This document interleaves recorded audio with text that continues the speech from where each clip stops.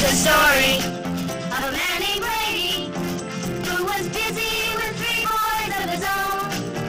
They were 4 men living all together, yet they were all alone.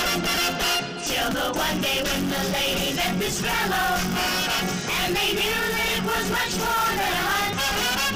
That this group must somehow form a family.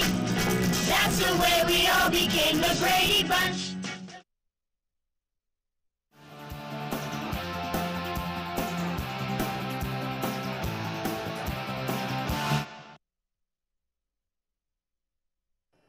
I pledge allegiance to the flag of the United States of America and to the republic for which it stands, one nation, under God, indivisible, with liberty and justice for all.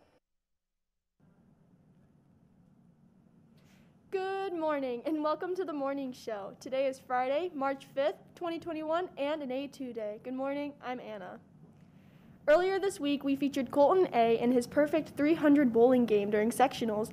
For his accomplishment, he is our athlete of the week.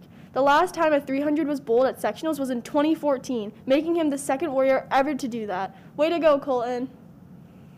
Attention all freshmen interested in playing football. Please register for Modified A football as soon as possible if you have not done so already. Registration can be completed at familyid.com. Practice begins Monday, March 15th. Dress warm. Congratulations, Luke I, on becoming Webster Schrader's all-time leading scorer and first 1,000-point scorer in school history. Luke came into the game versus Hilton Thursday night, needing 11 points to become the all-time leading scorer, surpassing Brandon G.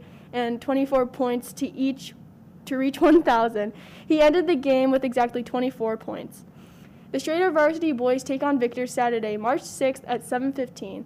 Where Luke will be recognized for his historic accomplishment. The game and celebration will be live streamed on the Schrader Athletes YouTube page. Congratulations, Luke. That's it for me, and now over to Bridget. Thank you, Anna. Congratulations to the following students for being this week's recipients of Principal's Recognition.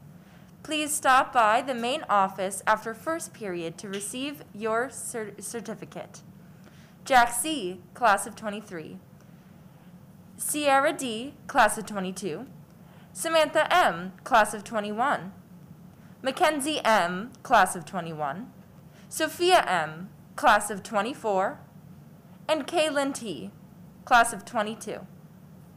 Congratulations to everyone. That's it for me, and that's it for the morning show. Have a good day.